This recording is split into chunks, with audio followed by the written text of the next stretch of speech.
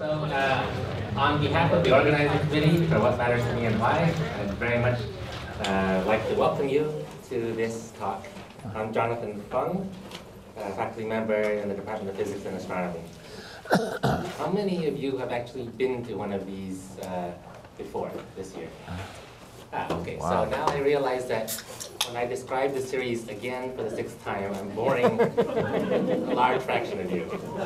So let me try to keep the remarks brief then. Okay, for those of you who have not been here before, very large welcome to you. This is the first season of What Matters to Me and Why at UC Irvine. And the goal of this series really is to be something quite a bit different from the usual academic hops here on campus. Every month we gather to hear from someone who through their daily activities really helps shape UC Irvine, in many cases leads the development of UC Irvine. And those people are asked simply to answer the question, what matters to me and why, and take it wherever that leads them, whatever they like to talk about. Typically they will talk about their values, motivations, beliefs, things that shaped their personal history, and how that motivates them to do what they do with passion today. These are meant to draw together staff, faculty, students from the campus, and to really be a celebration in many ways of the diversity and all sorts of spectra that we have on campus, and also to celebrate the common bonds that we have together. So in a second, I will introduce Doug Haynes, who will introduce our speaker. So let me first give some housekeeping announcements. First, you all have, or many of you have lunches. Please bring them with you when you leave. We'd like to be good stewards of this wonderful colloquium room here at Humanities Gateway. Second, this talk is being filmed, as you no doubt have seen. If you do not want to appear on film, please move to the back of the room or somewhere where the cameras are. Third, you were all given questionnaires as you came in the door. Please fill them out. When a few of us proposed this series to the Chancellor almost exactly a year ago, we had no real idea of where it was going to go and what was going to happen. But I'm very happy to say that it appears that the second season is on solid financial footing. And so we will have a second season, and we will have 7 more slots for new speakers. And so we very much encourage you to give us your suggestions. You can either do that with these written questionnaires, or of course there are a number of people in the organizing committee sitting here in this room. Maybe I can ask all of the organizers to raise your hand. I know that at least 4 or 5 of us, yeah, Tracy in the back there. So all the people who raise their hand are people who, yeah, or you could email one of us. But you could, if you want to talk face-to-face and give your impressions, suggestions, comments on the series, please talk to one of us here. That would be fantastic too. Okay, and last, let me just remind you that we have one more talk this academic year. That will be next month, May 8th, another Wednesday at noon. Jeanette Castellanos, a lecturer in the School of Social Sciences and director of the Social Sciences Academic Research Center, will be giving our last talk, and I don't think you want to miss it. It should be fantastic. So now, let me yield the floor to Doug Haynes in the History Department, who will introduce our speaker. Yeah.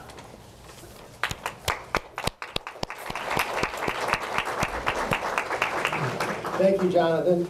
I want to thank you all for taking the time on this beautiful spring day to attend and participate in this new campus tradition, What Matters to Me and Why. What I particularly value about this program is that it brings together members of the campus as a creative community to learn more about each other, meet new people, and forge new and renew existing connections. It is a collective creative process that involves speaking, listening, and sharing. Each month, a speaker describes their personal story. The milestones that led them to UCI, such as birth, education, and career, are familiar. Yet, it is primarily through understanding their choices and decisions that enrich and connect us because of our diversity. I am especially honored to introduce my colleague, Professor Ngugi wa Thiong'o. Born in Kenya, Ngugi wa Thiong'o is a celebrated writer. and Distinguished Professor of Comparative Literature and English in the School of Humanities. I'm especially happy to be able to announce for the first time to the campus that Ngugi has just been selected as the 2013 UCI medalist.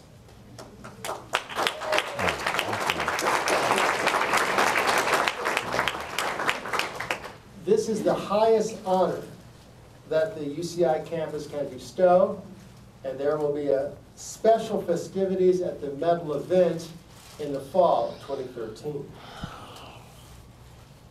Ngugi's vast published body of writing, which stands before you, has been translated into over 30 languages.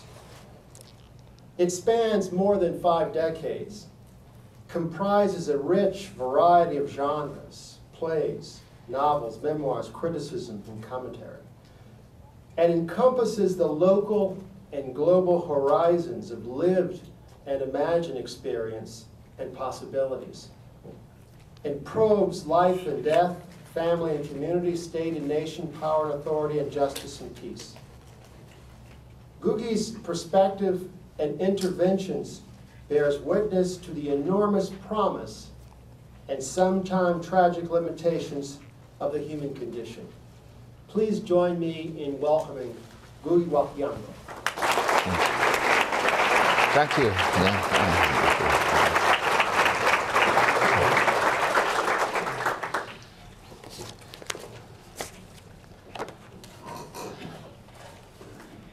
Thank you very much.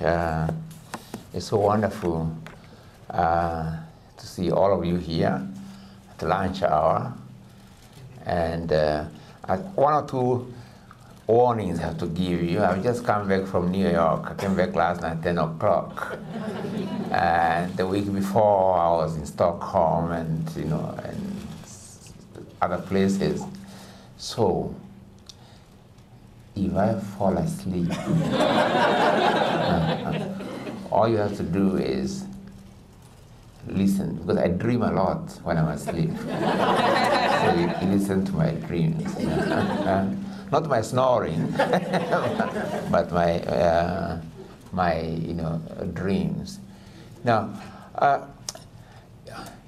my wife is here, Jerry, so she knows my stories and my dreams and my snorings.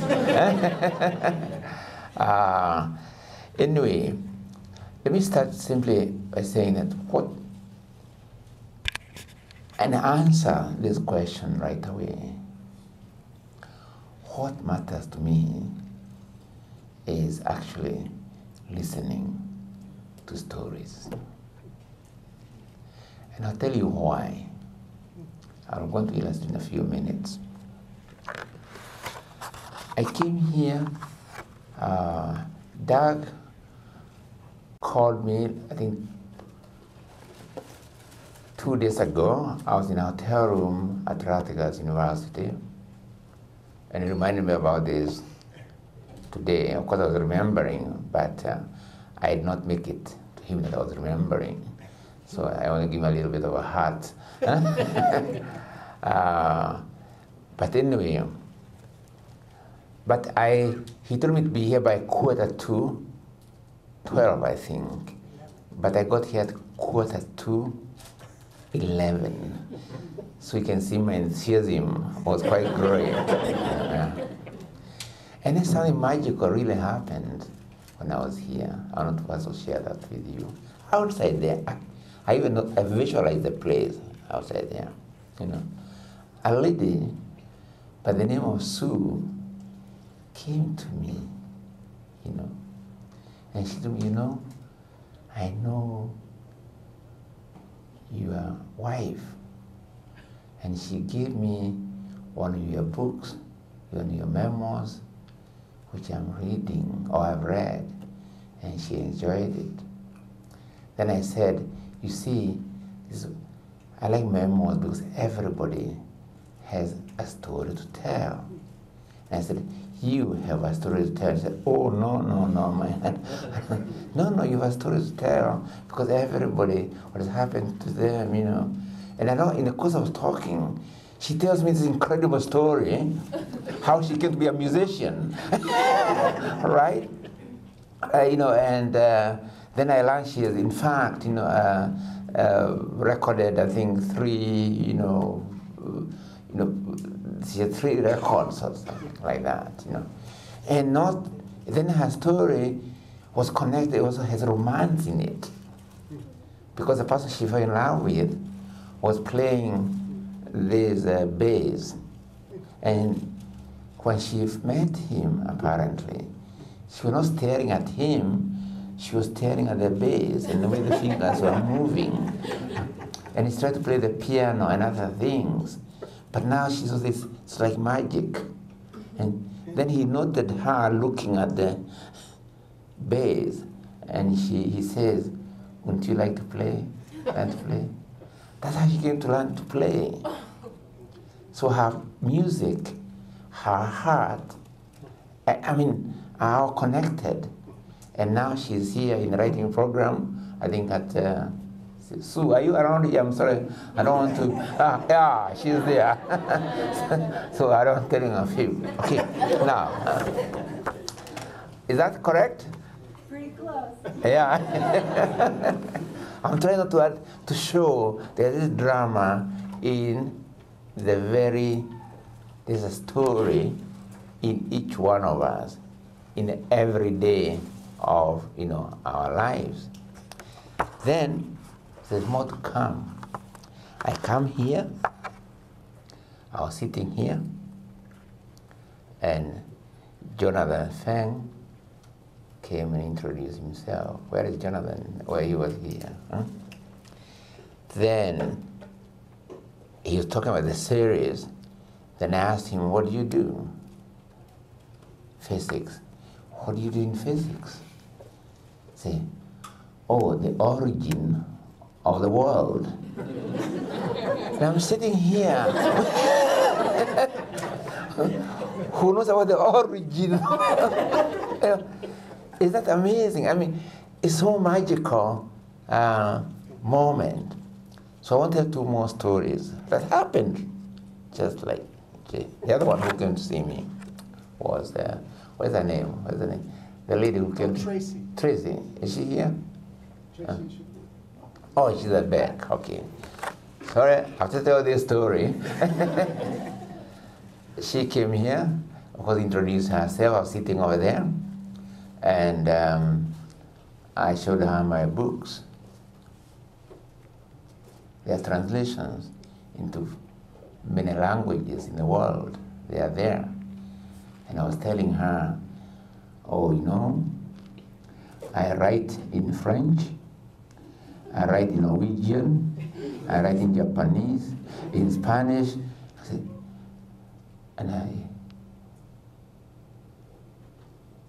And then I told her, she got on to what I was saying. But it reminded me of another thing happened to one of our assistants in the department when she just came. And I told her the same thing. As I write in Spanish, I'm in comparative literature, I was introducing myself, and in comparative literature you get to know many languages, so I write in German, and so I went on and on and on, and her mother was going, you write in all those languages? Okay. The story is important, and listening to stories, because it's magic. And I want to share with you how I came into realization about the importance of the story, listening to stories. And so I want to talk about my mother. Because my mother's house, and my father's house, my father's household, who had 4 wives. My mother was the 3rd wife of my father. It's there in a rural community that I learned to listen to stories, okay? Now, my mother could not read or write, okay? But she's the one who sent me to school. So imagine this. In the evening, I grew up listening, literally listening to stories. There were so magical moments. At night, around, you can see the cinematic effect of that. You are sitting by the fireside, there's a crowd of you. I just want to visualize cinematic thing, okay?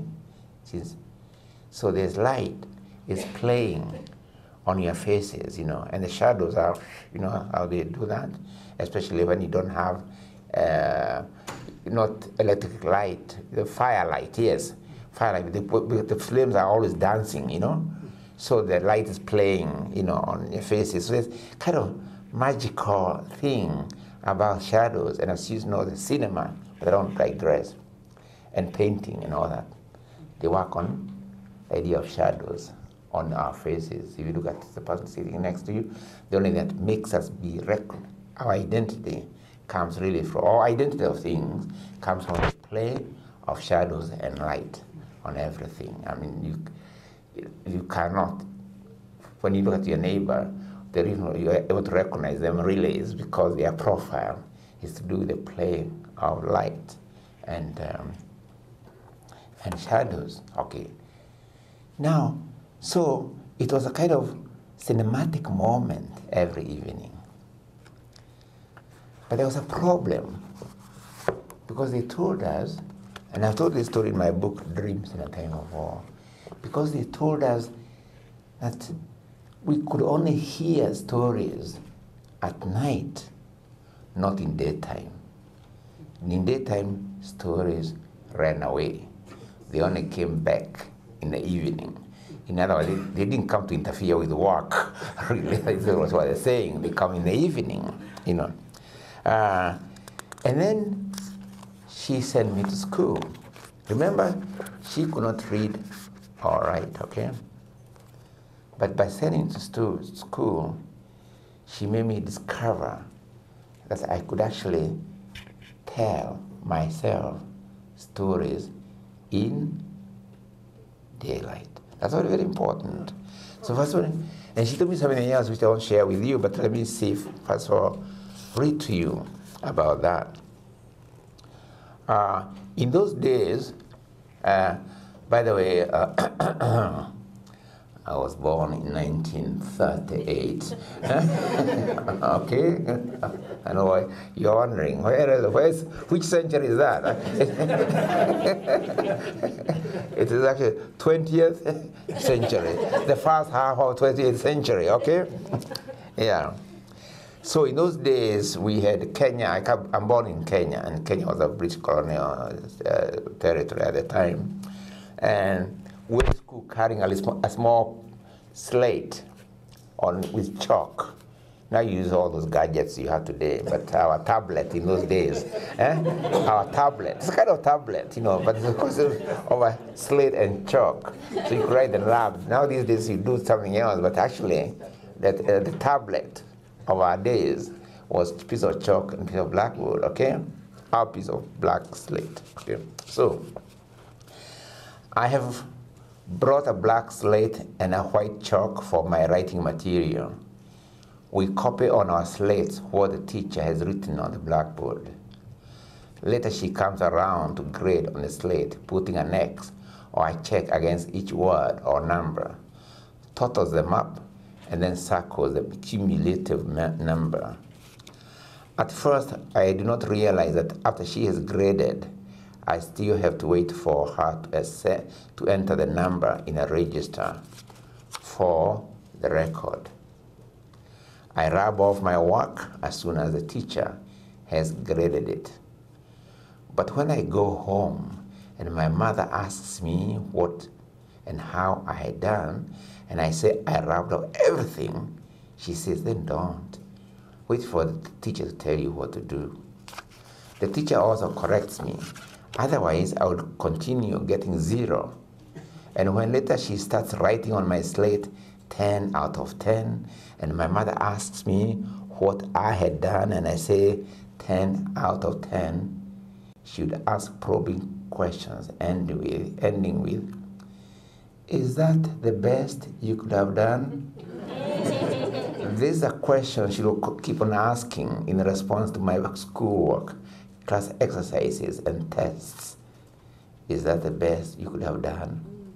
Even when I tell her proudly that I scored 10 out of 10, she asks the question in different ways until I say, yes, I tried my best.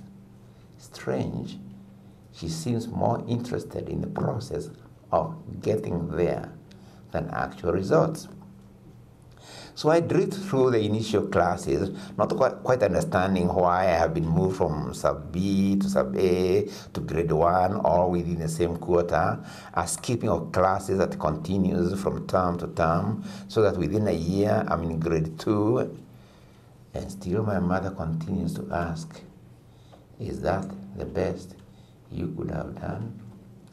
I don't know about the best I could have done. All I know is that one day I am able to read on my own the Gikuyu primer we used in class titled Muthomere wa Gikuyu. Some sentences are simple, like the one captioning a drawing of a man, an axe on the ground, his face grimacing with pain as he holds his left knee in both hands, drops of blood trickling down. The picture actually is more interesting than the words, which are Kamau etemete kuru, etemete naidanoa. Kamau has cut himself. He has cut his leg. He has cut himself with an axe. I tackle long passages that do not have illustrations. There is a passage that I read over and over again. And suddenly, one day, I start hearing music in the words. God has given the Agikoy a beautiful country, abundant in water, food, and luscious bush. The Agikoy should praise the Lord all the time, for He has ever been generous to them. Even when we're not reading it, I can hear the music, the choices and arrangements of the words, the cadence, the crescendo. I can't pick any one thing that makes it so beautiful and long-lived in my memory. I realize that even written words can carry the music I loved in stories, particularly the choric melody. And yet this is not a story.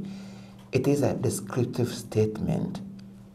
It does not carry an illustration. It is a picture in itself, and yet more than a picture and a description. It is music.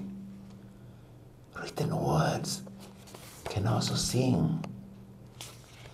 Nighttime, it frustrates me because I read by the light of an unreliable and coverless kerosene lantern. Paraffin means money, and there are days when the lamp has no oil. Most times I rely on the firelight of an unreliable duration. Daylight is always welcome. It allows the book of magic to tell me stories without interruptions, except when I have to do this or that chore. This ability to escape into a world of magic is worth my having gone to school. Thank you, Mother. Thank you. The school has opened my eyes, and when later in church I hear the words, I was blind, and now I see, from the hymn Amazing Grace, I remember Commandora School and the day I learned to read.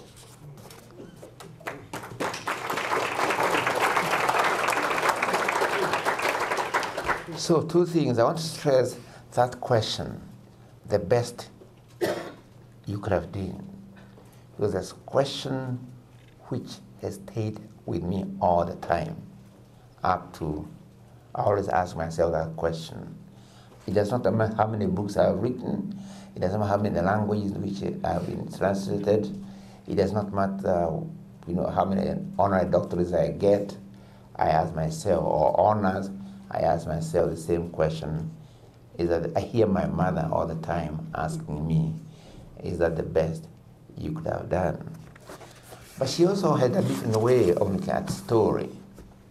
I want to share that with you as well. What I told you earlier is in my memoir called Dreams in a Time of War. Okay? Because I was born in 1938 during the Second World War, and by 1952 there was another war in Kenya, war against the British colonial presence in the country, led by Mau Mau. And my brother was one of the guerrilla fighters against the British. He was in the mountains as I was going to school. Now, the fact that my brother was in the mountains fighting against the British was a kind of contradiction, because I went to a school headed by somebody who was an officer of the British Empire. So I'm in this school, one of the best elite schools in Kenya at the time, headed by the headmaster who was the officer of the British Empire, and we were seeing God Save the Queen, a long reign over us. And my brother is in the mountains fighting to ensure the Queen does not long over us. And this becomes a kind of, I wouldn't call it being torn, but it plays with me almost like those shadows I talked about, where is there, not there. I'm in this bubble, not in this bubble, I'm in this school, but around the school, war is going on. People are fighting, people are being killed, people are being hanged, and all that. These are going on. My brother is in mountains and so on. And I'm keep on asking myself, if my brother is fighting against them, are they going to expel me from school? Or whatever, all those questions in my mind. Then other things come into the picture, God and Christianity and so on. And I see that God is white, and Jesus is white, and I cannot,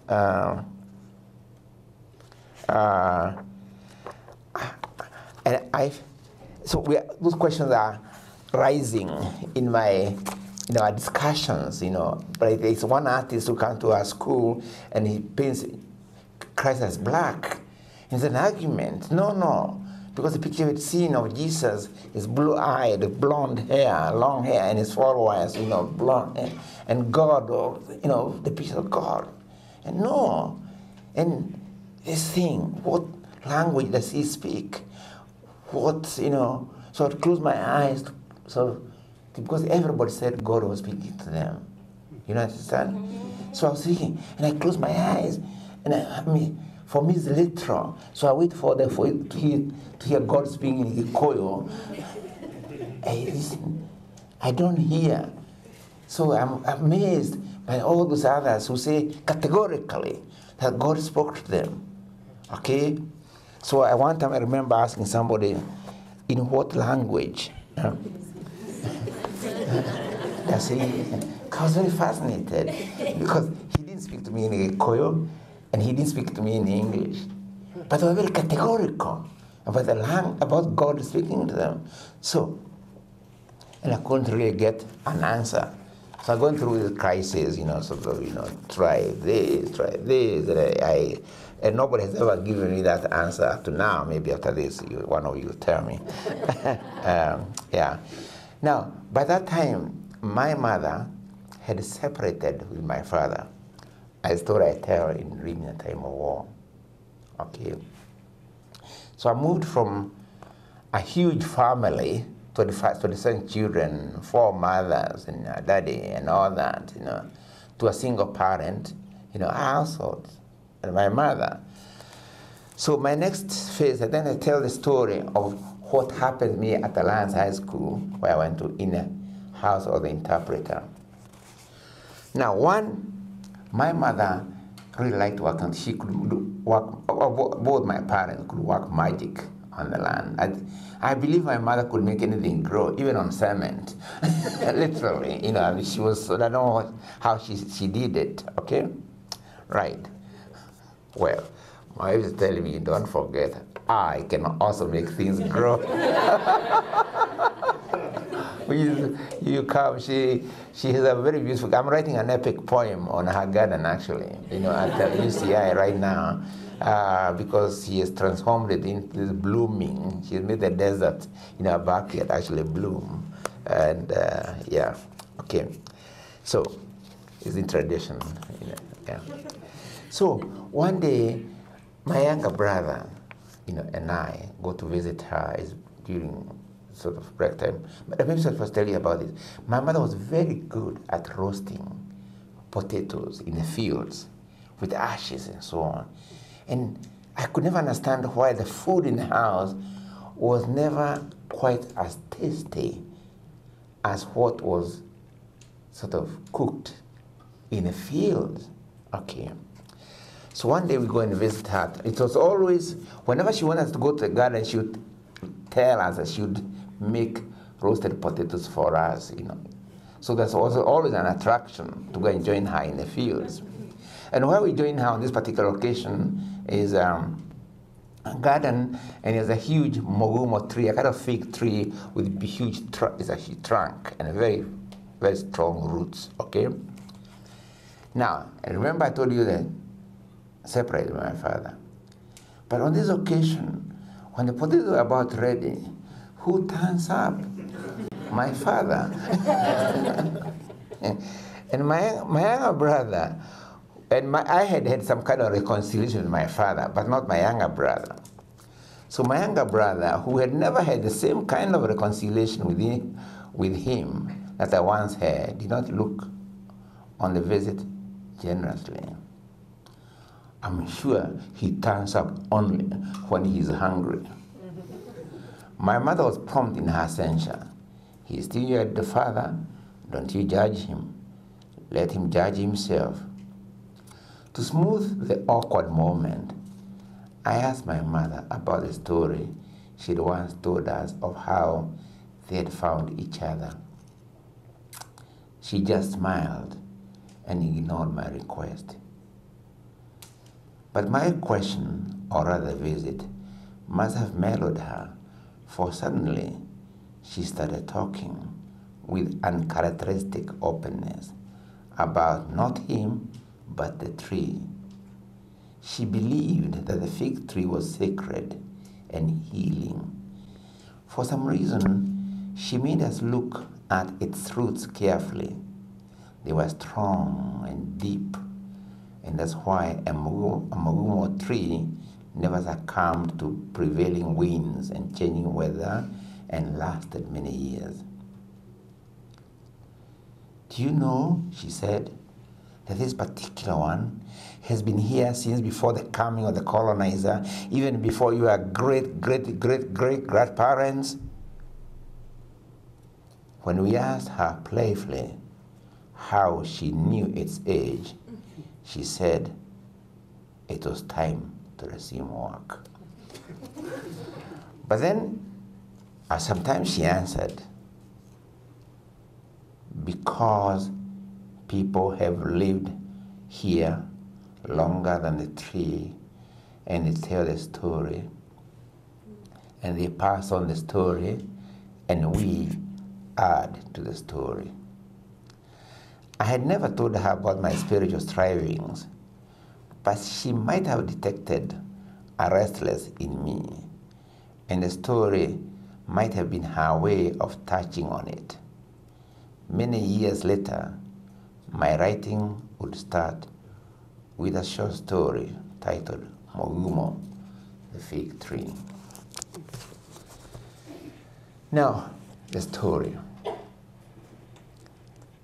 That what we do is whether in physics or in history, or whatever we do, we are adding to a story that has already been started by others. Okay, we are adding to the story. I think it's very important. But there's something which is important to a story. Obviously, a story has always some kind of beginning. You don't begin a story in the middle, except for modern fiction. But even they have to go back to the beginning sometimes, But the story is very, very the beginning. And the beginning, really, you begin where you are. The whole notion of starting point has become very, very important in looking at realities of the world. When I look at colonization, for instance, or domination of kind, It's real. It has a result, try to alienate somebody from their starting point. You know, you start with who you are. It's so simple. If you're black, that's your starting point. If you're this kind of orientation, that's your starting point. If you're mixed, that's your starting point. It's not a problem, but we make it a problem. The starting point should not be a problem, because it's never really a problem until you make it a problem. When I want to move here to my office, I start from where I am. I don't try to kind of jump or do something else. You start from where you go on adding to the story of your journey to my office and back.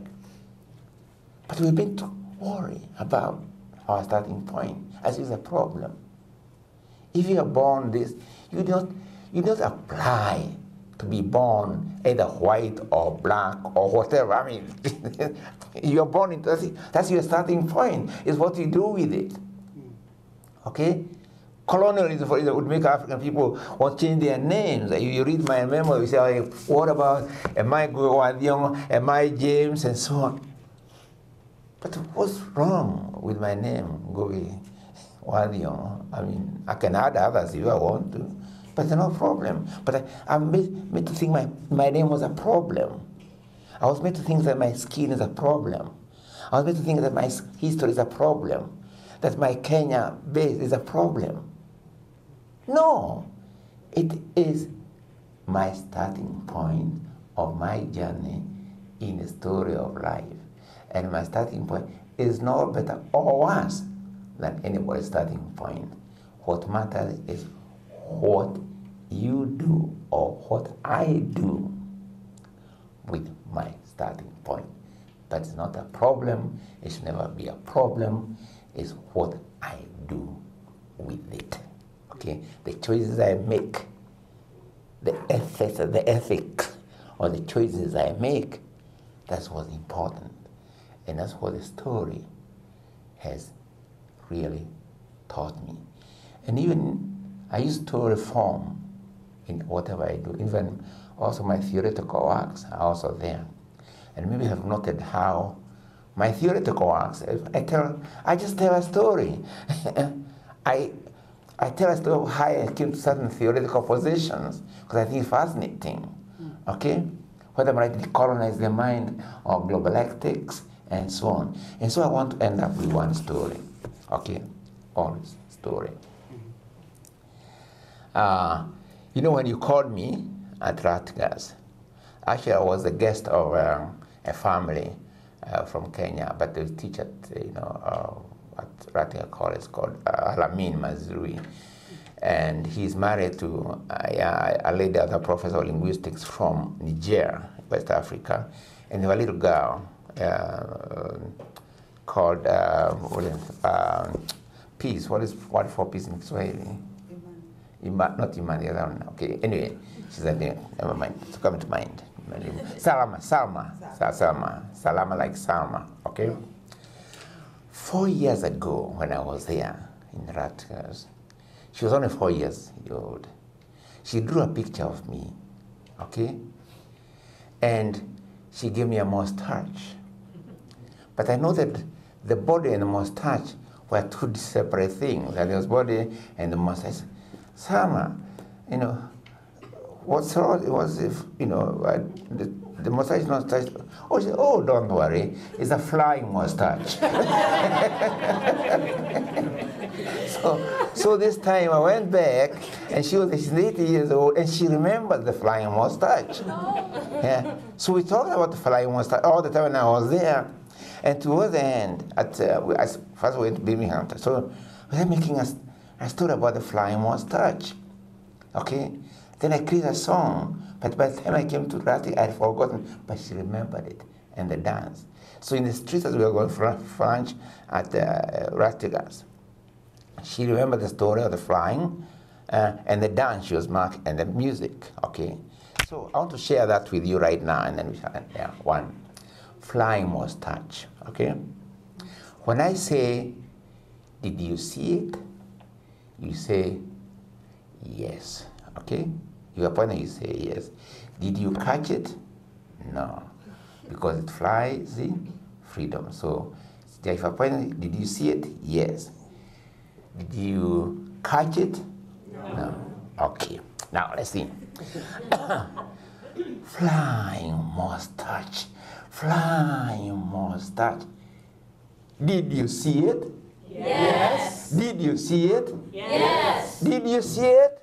Yes. Did you see it? Yes. Did you catch it?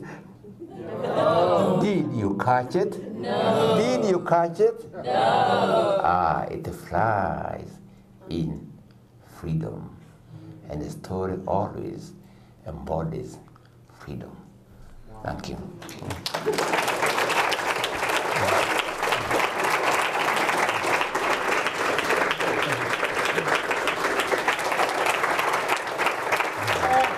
As is our custom and what matters to me, after the talk, we open the floor for questions and answers. There are mics on either side. Just a few ground rules. Please speak up because we want to capture the recording. But don't be shy.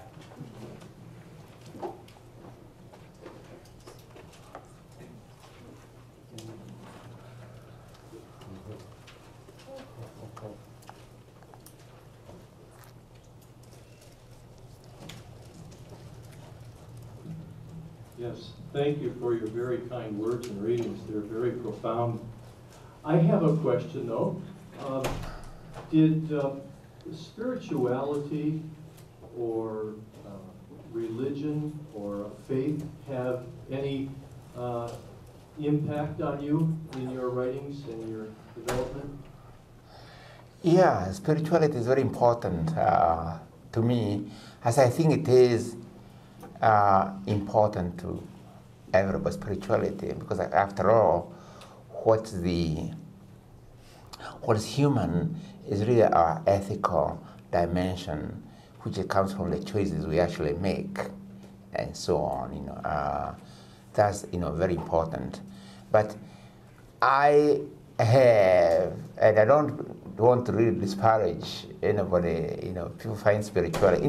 Religions, they try to try to embody or find ways of embodying this notion of the spiritual, But I'm afraid that most religions, or rather all religions, formal religions,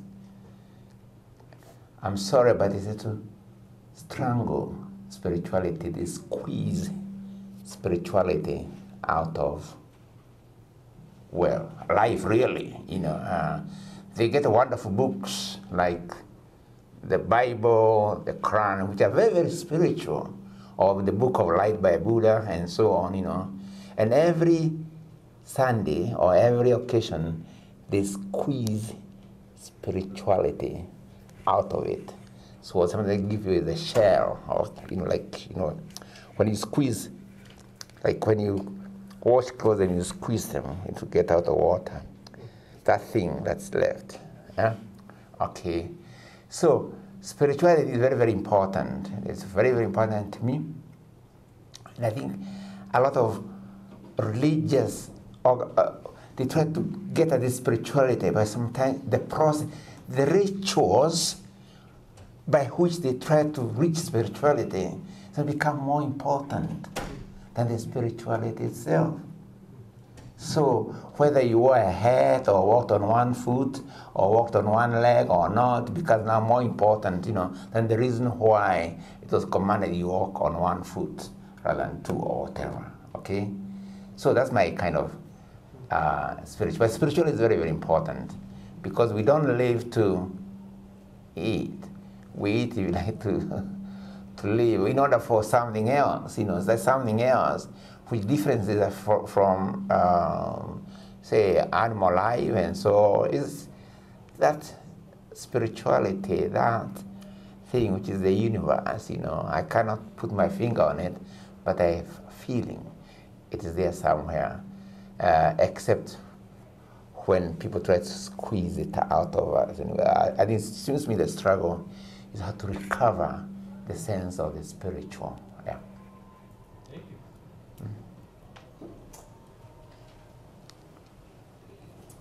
Thank you. You've written many stories and you talk about the importance of stories. What's the favorite story that you have read or have ever been told? Yeah. That has never been told. Oh, I can tell you, I got one. The best story that I know of is a story I've not yet written.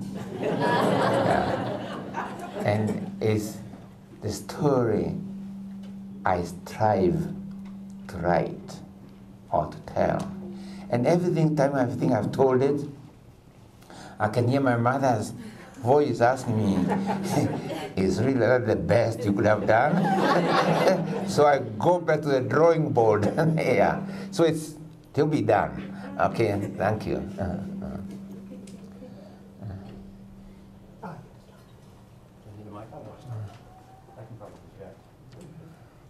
Hi. Looking back on some of the darker times in your life, whether it was in prison or other incidents of violence that you were subjected to, I'm just wondering what your thoughts are on forgiveness. He's referring to the fact that at one time, because the story sent me to prison once. For not just in a maximum security prison. And how did I cope when I was at prison? I thought my salvation is, how do I cope with prison? You know, when everybody's supposed to kill, especially a writer, you're not allowed to write, you're not allowed to do anything, and so on, you know. So the only way I could actually literally deal with my prison conditions, maximum security prison for doing nothing more than just a play, which Ketu, I'm sure. And I should announce, by the way, that Ketu Cataract is here, that they are going to, and you're invited. Are they invited to? Yes, everyone's invited. Yeah, they're doing the trial of Dead and Kimathi, the play. And the guy who is going to play Kimathi was here. Where is he? Huh? Kimathi, can you stand up? Can they hear your booming voice? Hello everyone, my name is OG, and I'm in the drama department, so we're going to be doing his play next season, so come see it. There you are, you didn't invite yourself. Yeah, right. Anyway, how do I cope with prison there? Story helped me. So in prison, I wrote a novel, Devil on the Cross, in coil on toilet paper. It was very, very important for me to be able to do that, you know. Second time, my wife and I returned to Kenya after 3 years in exile. What happened? We are attacked by we returned to Kenya for the first time in 22 years, returning at the fall of the dictatorship. We're in a hotel room, about literally 2 blocks away from the central police station. We are attacked. My wife is sexually assaulted, and so on. So how do we come out of that trauma? Is by refusing to succumb to the negatives. You have to find a way of not letting the negative overwhelm you, because if you let it overwhelm you, your enemy has won. Okay? But if you refuse, you rise above it, not above it, you don't forget it's still there, you are winning, because your enemy wanted you to sink. Okay? You refuse, you kind of forgive, but not forget. You forgive as an active by clinging on to the positive. That, for instance, if you escape that kind of assault and you come out alive, you know, you can either do one of 2 things. Think about the negative is because of overwhelming, or you can cling to, oh, we've come out of it, and there are all the people who are surrounding us. You know, there are the women who will meet my wife in the streets, and regular, ordinary men and women, and they would surround her, and so on. you know. So what do you want to cling to? To the women who are surrounding you and lift you up and all that, you know, or to the people who wanted to destroy you? Mm? So it's in that context that I think of forgiveness, yeah. And for me, forgiveness is to do the best that I can, okay? So that my enemy, all that is, the negative forces, you know, can see I'm still going strong, okay? So I turn tables around, you know. They see us walking. We are very proud when we return to Kenya. We see work, you know, in the newspapers and television and so on, you know. You say, oh, I'm sure those people who are attacking us, who never thought we would ever return to Kenya. And we go there now and then, yeah. We have time for about 2 or 3 more questions.